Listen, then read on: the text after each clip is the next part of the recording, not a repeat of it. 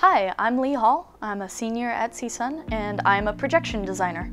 Being a projection designer entails that I collaborate with the lighting designer and the scenic designer. I collect and/or create all of the video content necessary that is shown up on a screen or projected onto the set.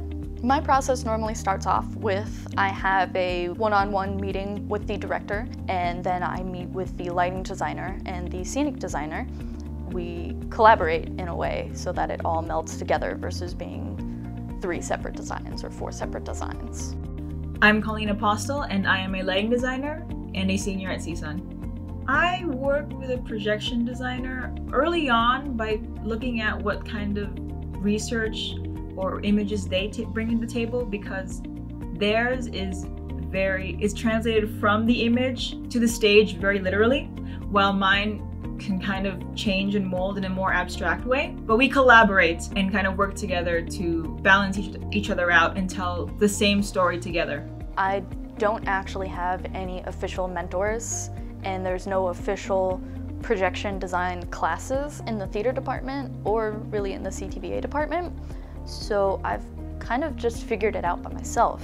I would highly recommend projection design to other students. There are so many ways you can go with it. Every single professional projection designer that I have talked to has told me that I will never be out of a job. I think a projection design program would be extremely beneficial for CSUN, as since it's such a new form of media and since it's such in demand right now based on concert venues and theater venues and multiple different things, it would open up entirely new jobs in which CSUN students would be guaranteed jobs. Projections are valuable to a performance, as I've seen used in many different ways.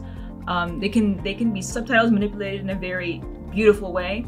They can present different images that can contrast what's happening on stage. It's such a broad field, and you could just do so much with it. Working with projections so far has been a joy, because I just feel that the design category is adding so much to the performances that I've worked with. Hopefully later on in my career I could work with more projection designers and Lee continuously, and we can both explore the that design category together.